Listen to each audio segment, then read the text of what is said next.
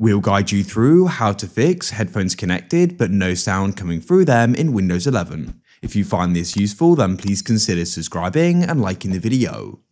This can be really annoying as you're then unable to go and use them, so we've got some different fixes you can try.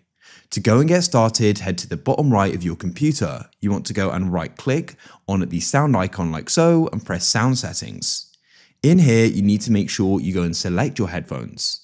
If they are not here, we'll continue that in a moment. If you see them, select them and scroll down and adjust the volume.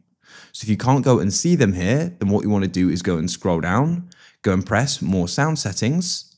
And then what you want to do in here is go into playback and make sure that they haven't been disabled. For example, they may go and say disabled, and you can then right click and go and enable them and go and see if then you can go and select them in this list here. If they still aren't appearing, try using a different USB port or sound output port on your computer and go and see if they then go and appear, and you can go and select them. If you can, then great. However, if they still aren't working and you've gone and selected them there, then what we can try doing is going and right clicking on the Windows button at the bottom and pressing Device Manager. Alternatively, you can go and search for Device Manager at the bottom. Then what you want to do is go and find audio inputs and outputs.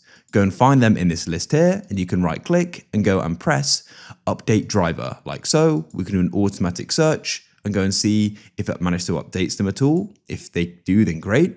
If you still don't, then what you want to try doing is right clicking them here, and you can press uninstall device and confirm your decision. Now scroll down and find sound video on game controllers at the bottom and go and see if you can find them again here, which I can. Right click and uninstall the device. And what we can do is go and restart our computer. We can press yes or press no and do it in a moment. After you do that, hopefully they'll now be working. You may need to go and select them in the sound output settings again. If you found this useful, then leave a like.